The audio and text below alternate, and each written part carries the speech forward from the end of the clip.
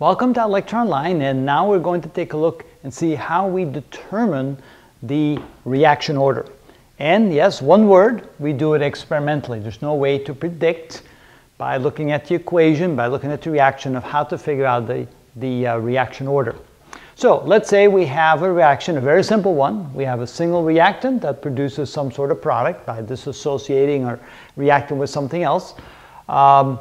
And we want to experiment to figure out what the relationship will be to the concentration, with the concentration of the reactant A and the reaction rate of the reaction. Of course, by definition, the rate is going to be equal to the negative change in the reaction, in the reactant's concentration divided by the time that elapses. We can also write this in a differential form, and later on we'll go ahead and use the differential form to come up with some equations. So it's simply the rate of change of the concentration of the reactant A in this case. Of course, negative because the slope is negative, and we'll have to account for that so that the actual result of the rate will be positive.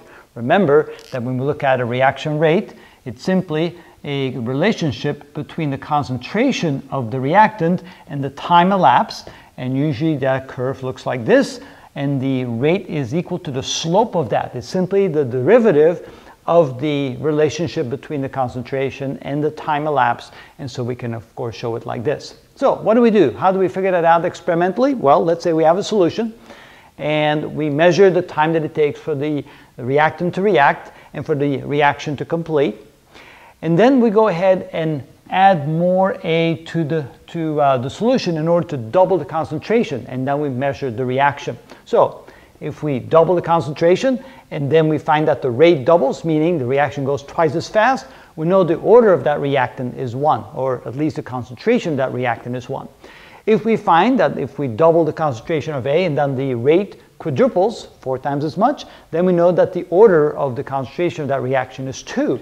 And if we find that the rate is now 9 times as fast when we double the concentration, then we know the order is 3. And of course we can write it like this. The rate is equal to the constant K times the concentration of the reactant to the first power, the second power, the third power, to associate with order 1, order 2, or order 3.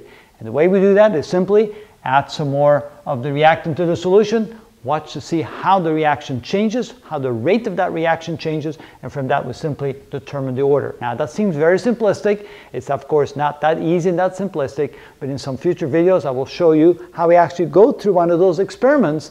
And sometimes not only do we have a single reactant, we may have 2 or 3 reactants, and then how do we do that? And you'll see that we then go through a series of experiments by adding more concentration or by reducing the concentration to see how the reaction changes. And then we do that for one reactant at a time. Sometimes when there's a lot of reactants, then you have to be careful, and there's some other methods we sometimes use to try to exclude the influence of the other reactant, because sometimes it's not as straightforward as it is here. We want to be able to eliminate the influence of the other reactants when we're dealing with just the one reactant. But again, we have a video for you ready, and come back and watch those other videos to see how we handle it in that case.